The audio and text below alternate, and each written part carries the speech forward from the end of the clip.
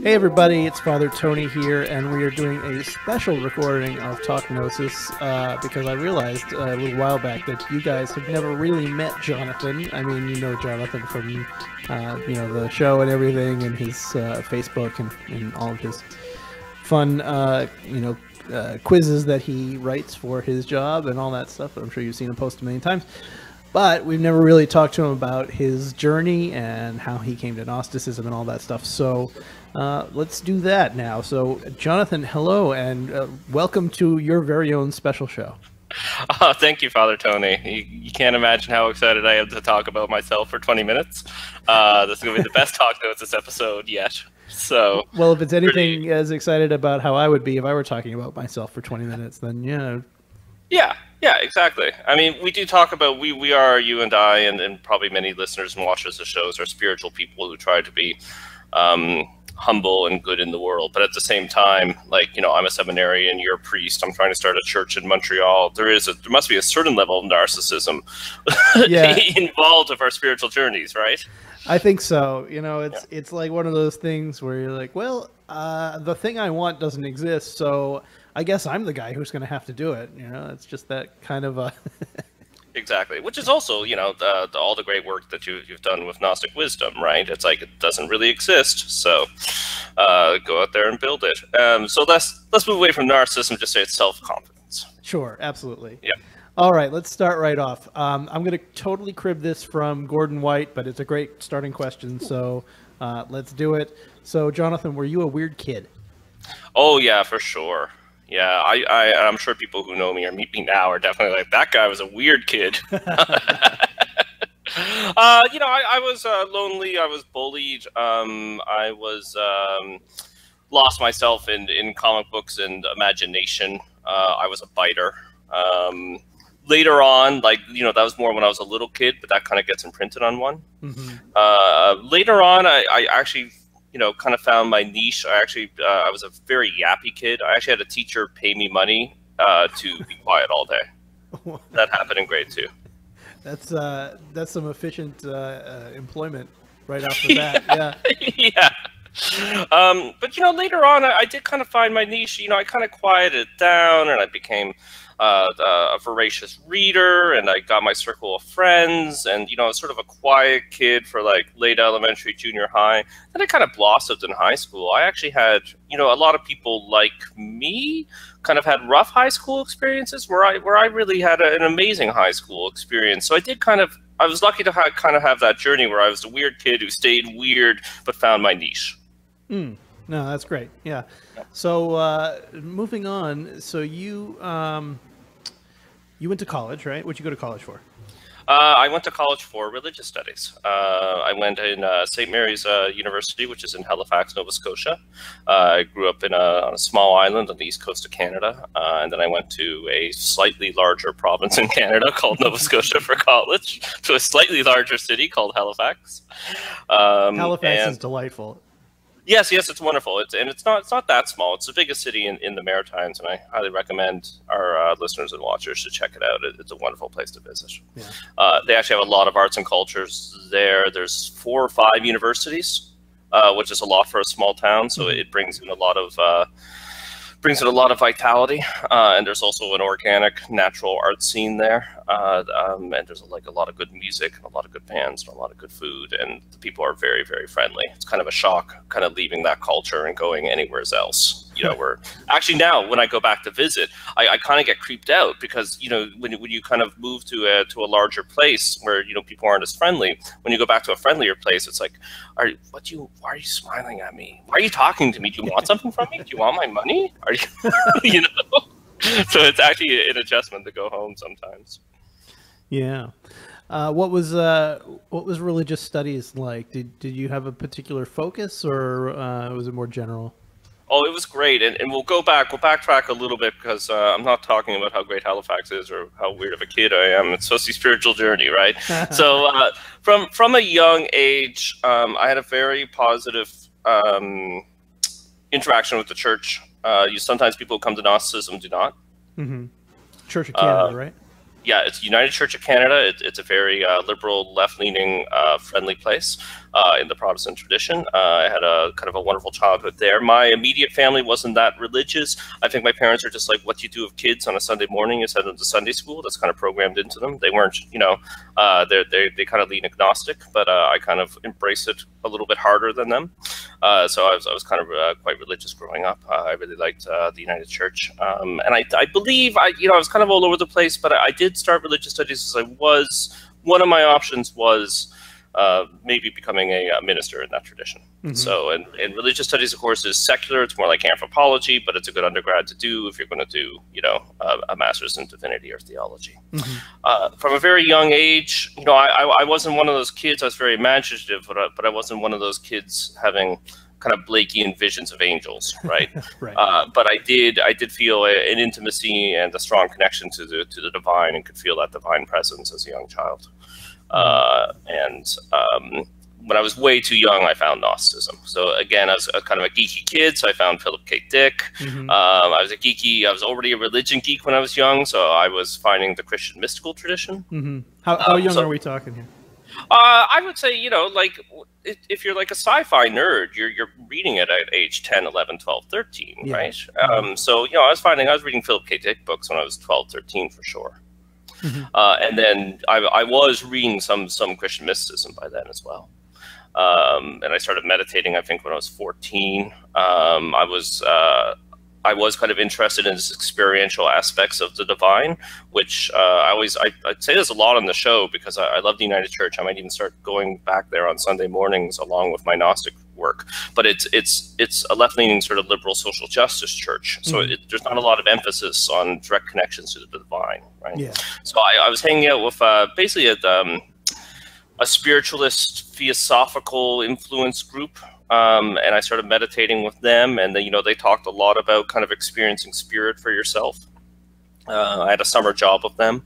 I cut the lawn, and I was looking for ghosts. That's a whole other story. But I actually got paid to look for ghosts. I think it was 14 or 15.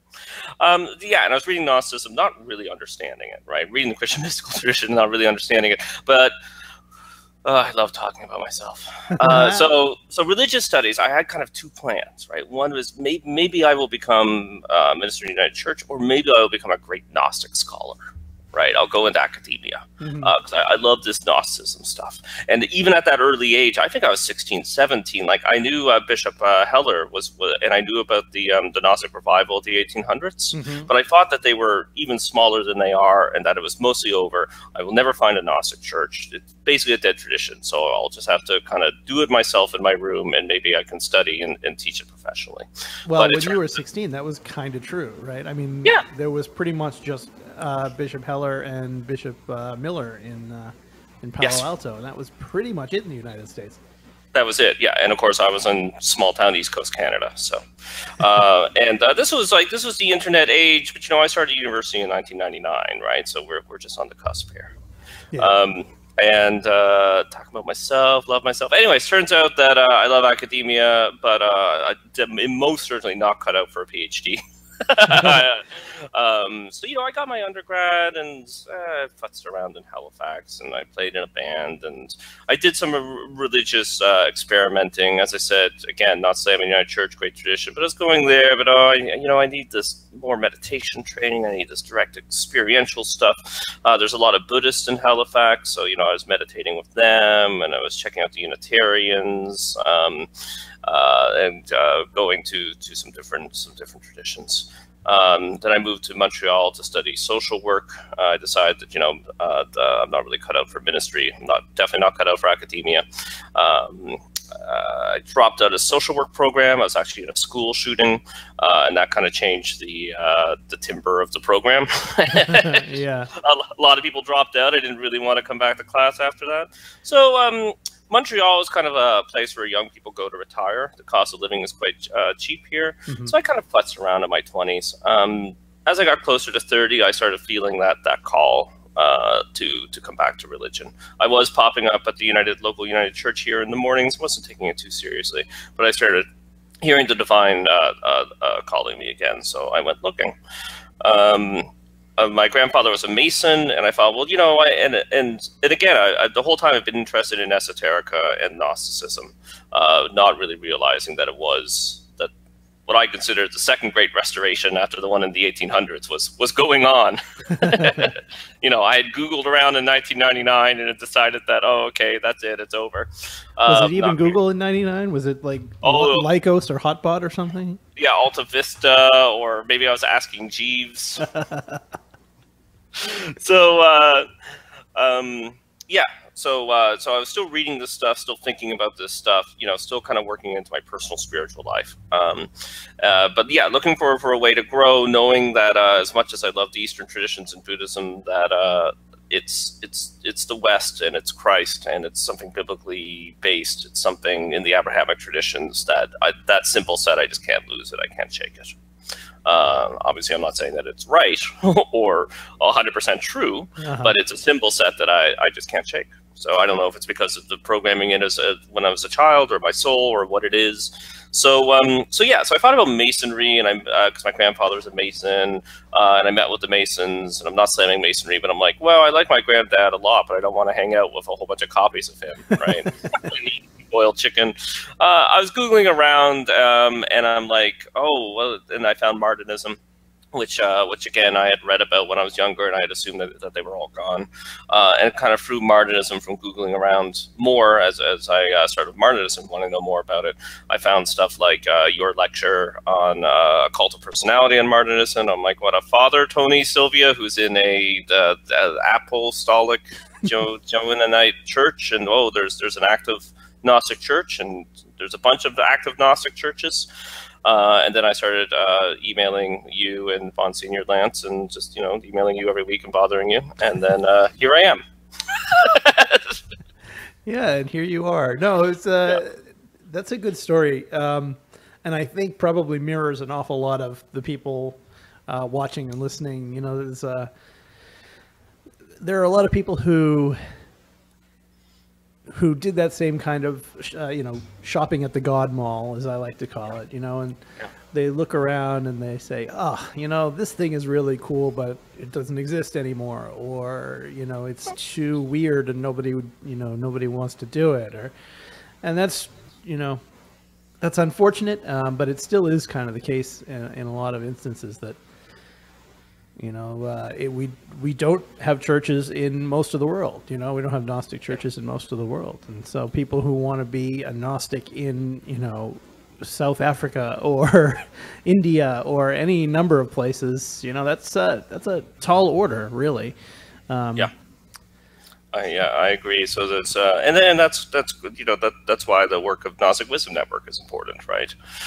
We are getting this information out there, and we can have a bit of an online community for those people who don't have that connection, don't have a local Gnostic church. And again, I'm always careful to say I'm not slamming. And I did do some exploring. I hung around with pagans, and I went to this, and I went to that, and I went to the Hindu thing, and I'm not slamming those other traditions. In my view, they are all equally valid. But there's some stuff, it's like poetry, right? It's like your favorite band, it's like a composer that you like, right?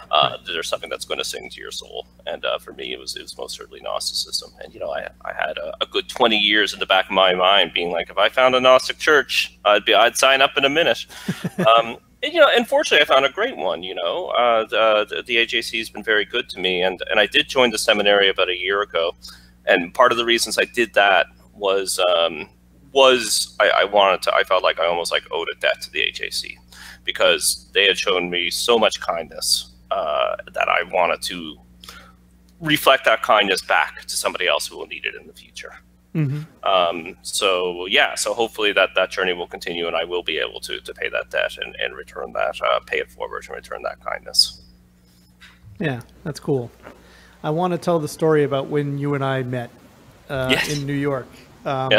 Because that was fun. I had for those of you who don't know, and I'm going to turn it into a story about me now. So, that's good. So I had originally a nonprofit in New York called Gnostic NYC. I wasn't yet doing St. Martin's Parish yet, because what we had planned to do was kind of use Gnostic NYC to kind of as an entry point to the Johannite Church and what was the Alexandria Gnostic Church at the time, which no longer exists. And and Jonathan found us online, and he, because of his wife's work, traveled to New York on occasion. And he was coming to New York, and he sent me an email and said, "Hey, I'm coming to New York. Let's hang out." And so I looked him up on Facebook and all that stuff, and I'm like, what does this 16-year-old kid want to do with, with the huge glasses, want to come and hang out with me for? This is weird. Yeah. And so what we met at a bakery, I think it was, and and we chatted for an hour and a half, and it was great. And I knew right away. I said, I'm going to get along with this guy, and we're going to have a lot of fun together. And and I think we have, and we will continue to do so. You can see into the future. That's exactly how I felt too. Also, if Miguel, if you're watching or listening, it was very cold that day. It was the middle of winter. Yeah, the lawful but frigid dystopia of New York City. Yeah. So you mentioned Buddhism, and I know that you have dabbled, as they say, in Buddhism. We've talked about it on the show on occasion. What is your Buddhist experience? You mentioned that you did some Buddhist training when you were shopping around. What were you doing? What kind of meditation were you doing, and how has that continued to inform your own spiritual practice? Yes, and it is an important part of my perspective and spirituality. And like a lot of Gnostics, with Gnosticism, sometimes we have to fill in the blanks. And you will often find Gnostics resorting to kind of Buddhist-y concepts and sometimes even language to fill in those blanks and to explain things to people. And kind of the whole Western tradition, something like centering prayer, which you and I are both big fans of, it's definitely Buddhist influence, right? Sometimes the contemplative and meditative practices of the West, there's a bit of a break in the tradition, so we use Buddhism to fill that in. For Buddhism, I am fortunate on the East Coast. It's become the new Dharma center of the world. There's a Tibetan tradition called Shambhala Buddhism, brought to the West by a man named Chogyam Trungpa, who was an important reincarnated Lama and Rinpoche, who had studied extensively in Tibet and then had actually fled Tibet on foot from the invading communists, and he felt like he had been given a mission to bring the Dharma to the West. He decided to set up in Halifax, Nova Scotia in the 80s, which I think kind of flabbergasted all of his followers. But he was looking for a place, that was kind of civilized, but maybe a little isolated, but, had all the modern amenities. I mean, I don't know, I can't read the man's mind, but he had felt a call to Halifax, and him and many of his hundreds of his followers moved there. Chogyam Trungpa has passed away a long time ago now, but his son is sort of leading up the lineage, and he travels quite a bit, but he has his kind of Dharma seat in Halifax. So just to have this, it's quite powerful and quite amazing that this small maritime city has a strong connection to this very powerful and pure and wonderful Buddhist lineage. So I had studied with them. I had done, Shambhala kind of breaks things up into what they call levels, so I had done some of the lower levels. Through them, I had just gotten sort of a grasp of the Buddhist perspective, Buddhist terminology, and basic meditation. So a lot of when I say basic meditation, should be familiar to many of our watchers and listeners of sitting with your mind and using your breath as your anchor. Tibetan Buddhism can get kind of funky on sort of the higher levels or higher degrees, to use sort of Western terminology, but I haven't really, gone into that stuff. My wife is a Buddhist in that tradition, as are, of course, my in-laws. And I probably will on my spiritual journey. Right now I'm pretty busy, and Gnosticism's kind of my jam, but there is a lot of knowledge and spiritual technology. I hate that term, but it gets it across well. spiritual technology in that tradition. So I think I will explore it further in the future, and it's something that, you know, my wife and I can do together. So I probably will embrace Buddhism a little bit more, but if, you know, for the meantime, I've got an awful lot to do with Gnostic wisdom and with the HAC and with the local Narthex and with Martinism. So hopefully if I can kind of, you know, get a handle on that, then I'll go deeper into those studies. But I'm glad I found it. And as I said, it's not my path or my primary path, but I have a lot of respect for it. And it's definitely influenced the way that I think and see the world. And it does have a lot to do with Gnosticism and the Gnostic perspective. Mm-hmm. Yeah, I'm stealing this quote, but, you know, Gnosticism is paranoid Buddhism. It's also sometimes called the Buddhism of the West, and yada yada. And of course, sorry, what's Father Monsignor Stratford's infamous quote that we like a lot? It's a Christian on the outside, Buddhist on the inside. Quotes a lot of dead Greek guys. Yes, thank you. Yeah. So last question then before we wrap up here, and then I'll give you the final word here. What does your spiritual practice look like today? Well, that's something else that I've got to work on. I hypothetically do have a daily practice, and that's as hypothetically do we all. Yes, hypothetically do we all. So something that's really important that I've got to add into my spiritual practice, and, you know, I like to feel that through the Narthex I'm doing that, but just getting out and volunteering a little bit more, because you know, that's something I want to do a little bit more of. But hypothetically, my daily practice is simple sitting meditation. You know, kind of focusing on the breath. Kind of just to start off. Then either centering prayer or inner alchemy. Inner alchemy, as taught by a friend of the show, Greg Kaminsky, from A Cult of Personality. That's hypothetically what I do in the morning, and then hypothetically at night before bed, some more kind of esoteric, you know, what I like to call my voodoo, though it's not actually voodoo. It's what I say to my wife. You know, I have a separate room in the house. It's like, I'm going to go do my voodoo now, honey. But, you know, it's, stuff that's a little bit more funky, but not too funky, but kind of, you know, more Martinist stuff. So, you know, kind of setting up the altar and doing that. Obviously, the logo service. So I usually do the logo service in the evening. That's usually part of my voodoo, as I like to call it. And of course, the logo service is sort of the bedrock of service for the AJC and for laity, and it can be performed both publicly and privately. And you can read it for yourself in the excellent book Sanctuary of the Sacred Flame. Yes, you can. Remember to post a PDF, I'm sure, in the description. Yeah, so that's hypothetically my daily practice. But if I sleep in, or there's some really good TV in the evening, then I miss out on that. So I've really just got to get to, and that actually sounds like a lot, but, you know, some meditating in the morning, you know, sometimes that is just like 15-20 minutes, right? And as you know, it's not that. I guess you could hypothetically take a long time to do the logo service, but it's relatively brief. So yeah. All right. Anything else that you think that we should know about you that we didn't talk about? I think I have bored people enough. I think it's really funny because, of course, I like hearing about people's spiritual journeys. You know, when I go to conclave, when we get to talk to guests, or when I talk to priests and seminarians of the HAC, I always like to ask, what's your Gnostic origin story? You know, kind of like a comic book or something. I find it quite interesting. Right.